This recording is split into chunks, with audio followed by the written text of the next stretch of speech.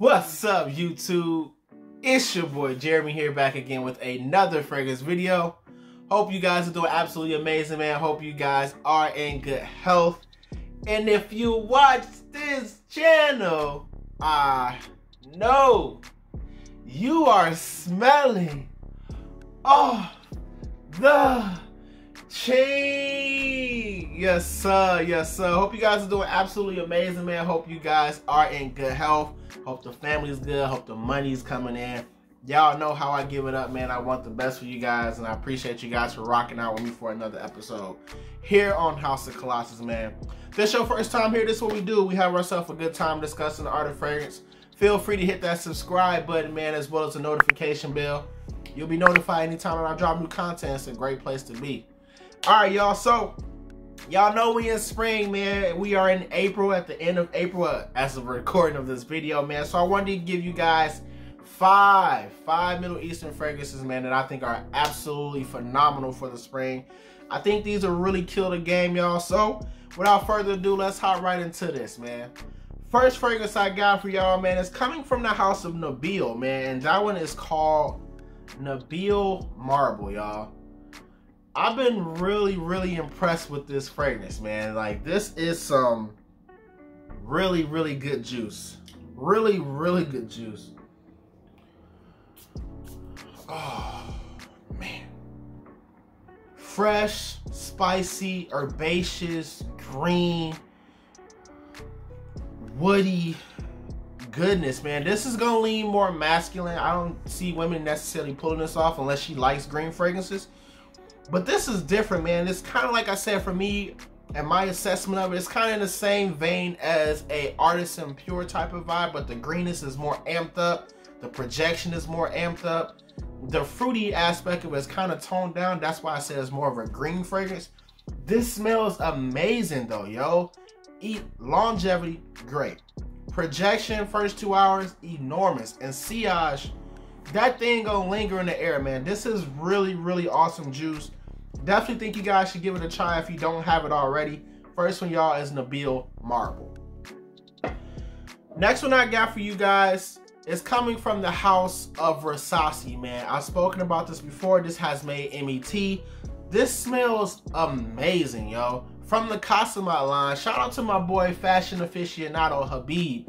He the one who first put me on this, and I grabbed it like 2-3 months after the fact. I slept, but I ain't sleep no more.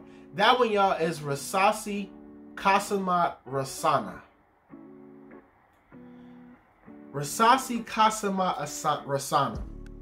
This fruity rose beauty here. Some compare it to Elysium. I think it has some similarities to it, but it's not really Elysium. This is kind of like, how can I put it? It's kind of like Creed Aventus E, I guess, but kind of Creed Aventus with some rose in it. Like, I think, actually, you know, now I think about this, actually gets compared to Creed Aventus for her. But I think this is unisex. This smells absolutely amazing, man. Longevity on this is pretty good too. It's inoffensive, it's likable, it does have a mass appealing nature to it. I think this will smell amazing on a woman. I might do a video for that, you know what I'm saying? Some spring fragrances for the women, Middle East. I might do that. But anyways, y'all, another one that smells absolutely amazing for the spring you should definitely check out is Qasamat Rasana from the house of Rasasi. Next one I got for y'all is a cheapie, man. I love the way that this smells. This one has this saffron, spicy, pineapple type of vibe. Longevity on this is decent, but the sillage is where this thing shines. From the house of Lattafa, y'all, that one being Raed Silver. Lattafa Raed Silver.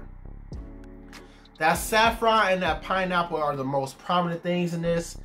Does have an aromatic nature to it. I love the way that this smells. Again, this is really good juice. It's gonna smell amazing.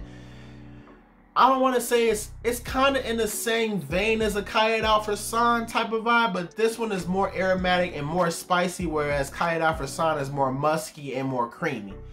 This is some really good juice, y'all. Don't get me wrong. And it's inexpensive. Definitely check it out, man. If you look at if you like fruity spices, fruity sweet spices in that case, this will definitely do it for y'all. That one being Lattafa's Raed Al-Farsan. Raed Silver, not Raed Al-Farsan. What are you talking about? I'm sorry. He a little slow. Next one I got for y'all, man, is coming from a house that I haven't mentioned on the channel as of lately. I do have a couple more fragrances coming in from this house, but this one is awesome. This one has this fruity accord, somewhat like of a grapey type of vibe to it as well, but I really enjoyed this, y'all. Coming from the house of Wataniah, and this one is called Khaayali. Wataniah Khaayali. This smells amazing, yo. Longevity on this is pretty decent too, about 7 hours. Gonna last a little bit longer on your clothes if you spray clothes like I do. But this smells amazing, man. Definitely something that you should definitely pick up. I purchased my bottle off of eBay. I'm pretty sure there's some reputable sellers where you can get it for the lowski. Obviously, y'all know I'm gonna try my best to plug those down there for y'all, man. But this is really good juice. Again, fruity, not musky, but white florals, kind of a grapey type of vibe, and woody. It smells amazing.